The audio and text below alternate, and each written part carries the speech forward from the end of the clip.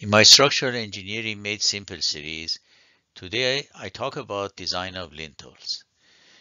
Please take a moment and read the disclaimer at the bottom of this slide before we continue.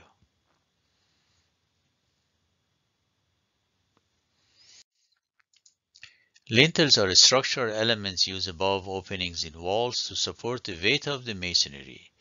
If the span length is not very long, a single steel angle profile may be used as a lintel.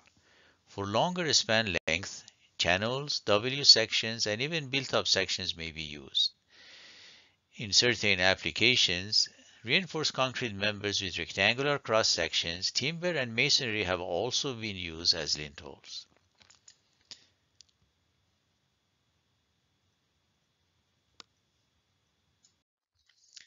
For design of a lintel, we need to know the applied loads and understand structural analysis and design of beams. The lintel will be considered as a simply supported beam.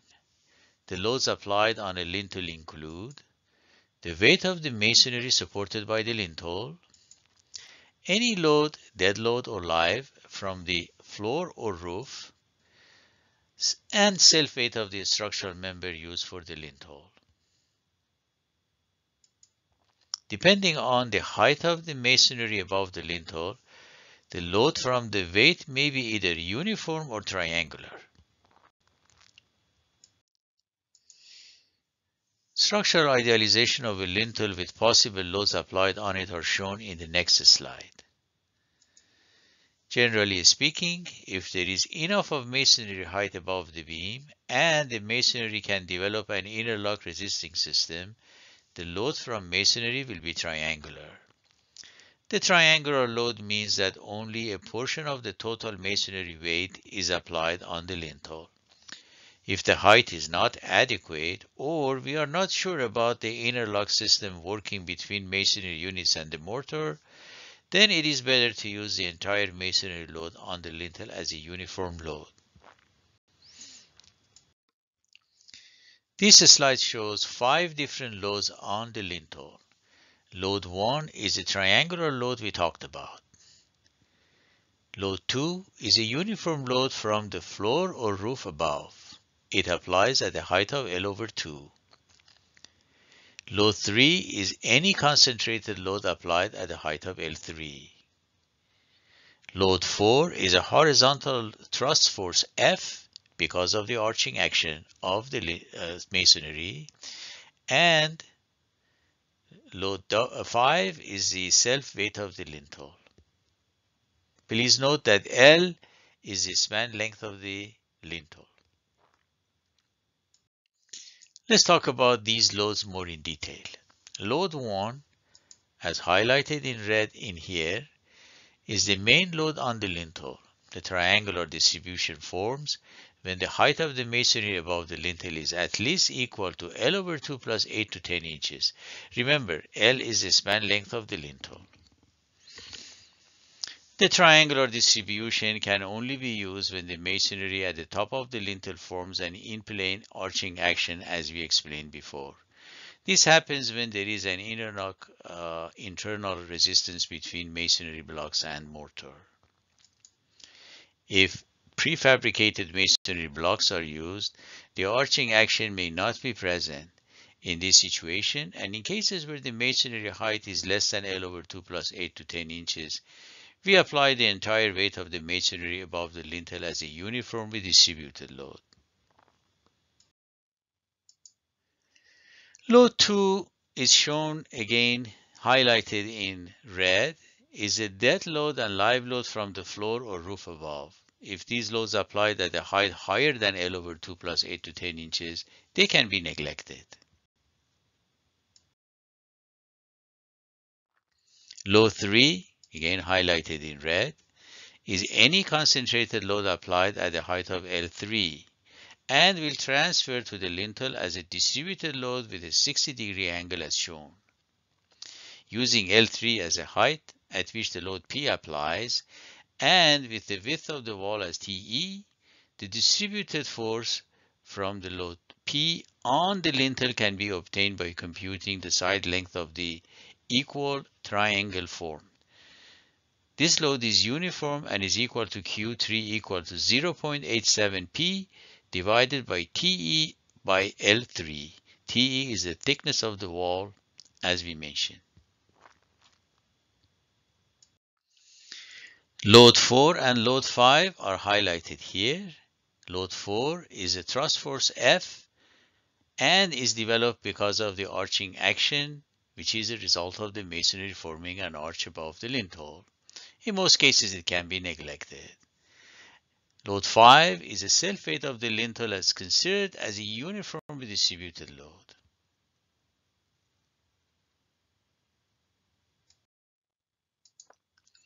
Structural analysis and design considerations.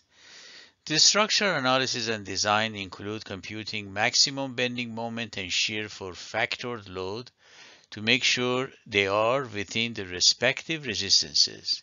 We also need to check the adequacy of support area to accommodate the resistance capacity of masonry. Finally, we also need to compute the deflection. The deflection is limited to L over 600 or 0.3 inches, whichever is the smaller. This is to avoid crack development in the masonry above the lintel. In computing the deflection, the combined superimposed live and dead load must be considered. And if torsion is present, the lintel must also be checked to make sure the rotation is limited to 1 over 16th of an inch. This rotation is considered over 1/2 of the span length of the lintel and is used to compute the limit on the angle of twist. Let's look at an example. An angle is used as a lintel to support a brick masonry facade of 42 pounds per square foot of density. The brick facade above the lintel is built in place and has a height of 7.5 feet. The clear span of the lintel is 8 feet, and depending on the condition, we are assuming that the ends are restrained, and that could be done through bolts. We want to design an appropriate 836 steel angle for this lintel. There are no superimposed loads on the lintel. Since the masonry is built in place, the in-plane arching action is formed, and as such a triangular load can be used as we explained earlier. The lintel is a simply supported beam with a triangular load of Q at its peak. Now here we show the triangular load. The intensity at the peak is Q, which is L1 multiplied by the density of the masonry.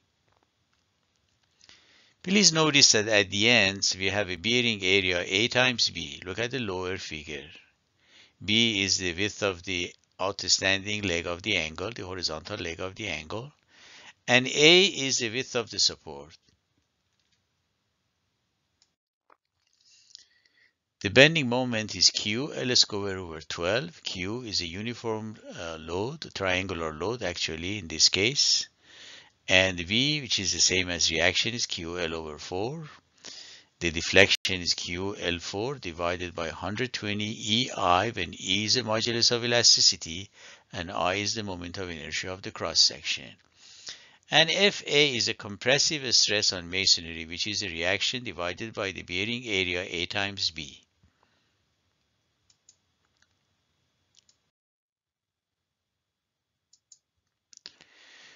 For the strength computation, the provisions of the American Institute of Steel Construction, AISC, are used with the lintel considered restrained laterally at the ends only, as we explained before.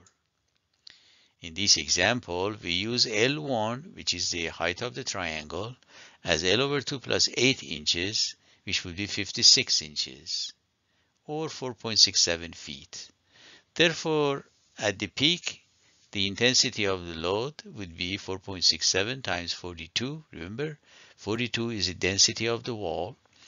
The answer is 196 pounds per foot. And remember that this is a service load, in other words, without any load factor.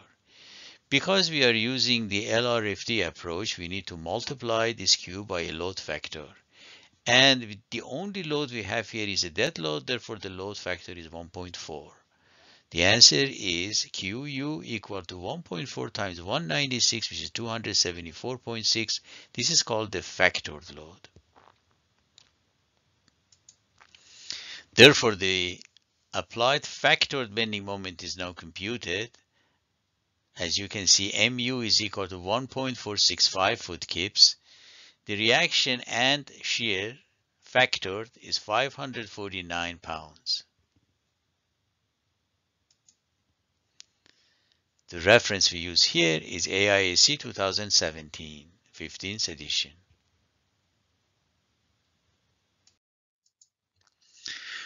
Let's start the design by selecting an angle. Let's use an angle 5 by 5 by 5/16 of an inch in thickness. Per AISC, the member must be at least laterally restrained at both ends, and this can be provided by securing each end to masonry through bolts.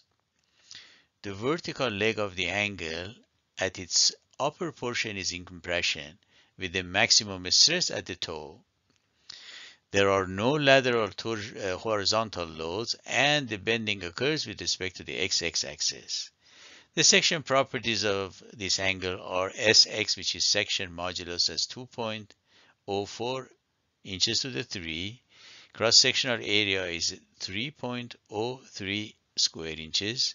Moment of inertia of the cross-section, 7.44 inches to the 4. The thickness of the angle, 5/16 of an inch. And B, which is the width of the angle, is 5 inches. For computing the nominal resisting moment Mn, we need to compute the moment resistance based on the following 3 modes and pick up the smallest of the 3. 1. Bending resistance based on yielding effect. 2. Bending resistance based on lateral torsional effect. And finally, 3. Bending resistance based on the local buckling effect. So let's start the yielding bending strength, and that is My equal to Sx times Fy. Fy is the yield capacity of steel, and the corresponding Mn is taken as 1.5 times My, which in this case is 110.2 inch kips. 2. We're going to do the lateral torsional effect. Per AISC, for a single angle under bending about a geometric axis with no lateral torsional restraints, the lateral torsional strength is obtained from the following equation. First, we want to find My, which is 0.8 Fy Sx. This My is different from previous one. For this purpose, we use 80% of previous value. And we also need to compute a moment called M critical, MCR. For that one, the parameter CB per AISC is 1.14, and the equation for MCR is given. While plugging the numbers in that equation, we end up with a value equal to MCR 205.5. The ratio of My to MCR therefore is 0.286, and because it is less than 1, therefore per AISC, the nominal capacity for lateral torsional effect is Mn equal to the equation that you see there. Plugging the values in that equation, we ended up with Mn equal to 76.1 as highlighted in red. Finally, we need to compute the third Mn, and that is based on the local buckling of the leg of the angle. Per AISC, since the toe of the leg is in compression, the slenderness of the leg in compression is lambda equal to B times T. 5 divided by 5/16 of an inch is 16. There are two limits of lambda, lambda P and lambda R, based on AISC. Lambda P is 15.3. Lambda R is 25.8. Because our lambda for the section is 16, as in between the two, therefore the Mn is from the equation that you see there. Plugging the numbers in that equation, we finally get our third value for Mn, which is 85.8. As you observe, the second value, which is based on the torsional buckling is the smallest. Therefore, our Mn for this angle is 76.1 inch kips. However, we need to apply a resistance reduction factor, or sometimes called capacity reduction factor. In this case, phi is 0.9, and we have a factored capacity phi Mn, which is 5.71 foot kips. Now we divide the applied bending moment by this resistance, we get what we call the strength utilization, which is 0.26. And as long as this value is less than 1, our design is okay for bending.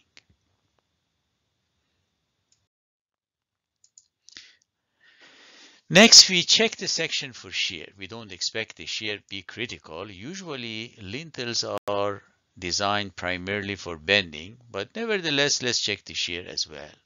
To check the shear per AISC, we need to compute a factor called H over TW, which in this case is the same as B over T, and that's 16 if you remember.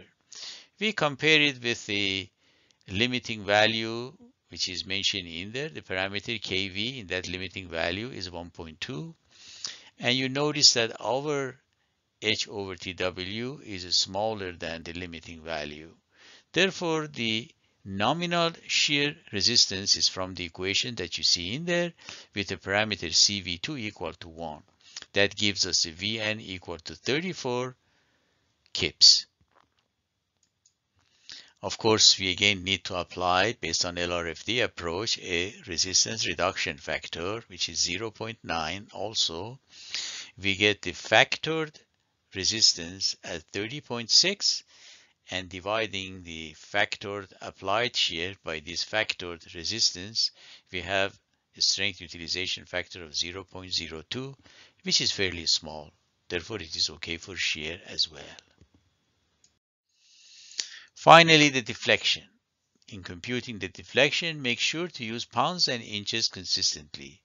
Our load was 196, if you remember. The peak of the load was 196 pounds per foot, so we divided by 12 to have pounds per inch. Everything else is put in inches and pounds, and the final answer is 0.05 inches. Certainly, this is less than L over 600. And 0.3 inches, so our lintel is also okay for deflection. As a last check, let's find out what is the bearing pressure on the masonry. That's the compression stress on the masonry. In this case, we are using the capacity of the masonry as 1000 psi. That's the compressive capacity without a reduction factor. For a direct compression, the capacity reduction factor is 0.65. And the factored applied reaction is 549. We know B is equal to 5, but we don't know A, so let's take A as an unknown. As you know, in masonry design, we use 85% of prime sub M as the compressive capacity used in our calculations. Furthermore, that is multiplied by 5, which is 0.65. So we set Vu divided by A times B equal to this resisting value and solve for A. The minimum A is obtained as 0.2 inches.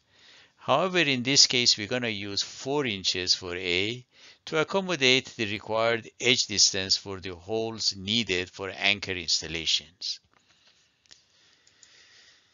Therefore, our 5 by 5 by 5/16 of an inch angle that we use is okay for this lintel. For longer spans, single angles may not offer an acceptable design. In those situations, structural members such as a W section will be more appropriate. Also notice that the limit on acceptable deflection is much smaller than what we use in floors. The more rigorous requirement in this case is to avoid crack development in the masonry wall. Thank you for watching this video.